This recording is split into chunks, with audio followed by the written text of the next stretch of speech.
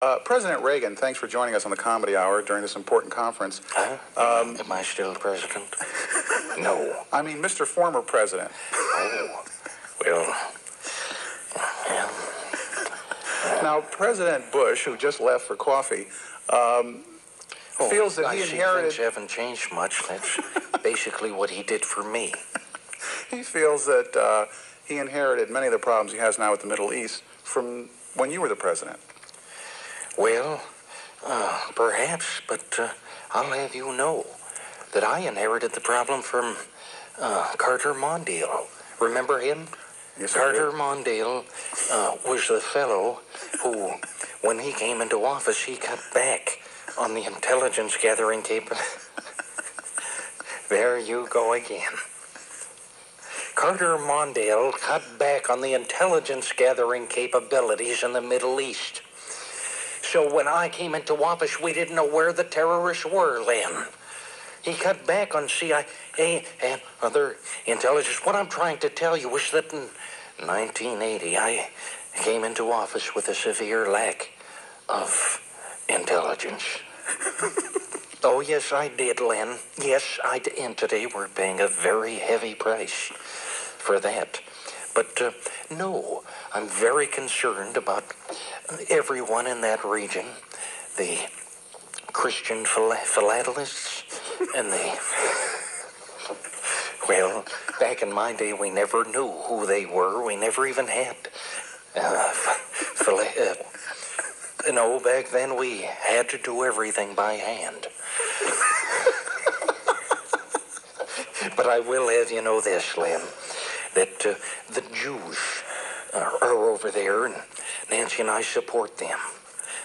Well, that's good to hear, because there is some concern among the American Jews about your support. Now, are you saying now that the American Jew can have no doubt about your continued unwavering support? Oh, yes. Although what I do doesn't matter much on the world stage anymore, Nancy and I have carried over some of our well, we still, every year, just as we did when we were in the White House. Of course, we had, when we were there in the big ellipse on the south, looking out, we every year lit the big, we would light the Hanukkah menudo.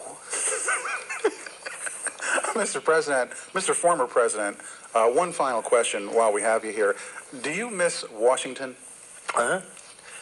No, I can't say that I do, Len. He was long gone by the time I came to town.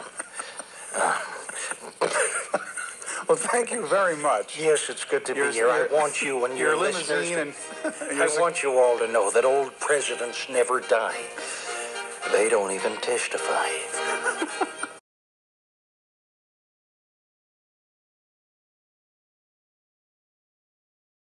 I don't care what their sexual proclivity is. But no, we're going to do what we can to work with the blacks, the Asians, the Hispanics, and the women, and others on the fringe, including the Jews. Well, now, you mentioned Jews. A lot of American Jews are concerned about your position on Israel. On Israel? I'm unwavering there. They got problems in the Middle East. Everybody's insane over there. Except the King of Jordan, he's Hussein, I know that. But we don't know what to do with the PLO, the Palestinian Light Orchestra. What should we do about them over there? I don't know. I don't care what their religion is, whether they're Muslims or Sunnis or Shiites.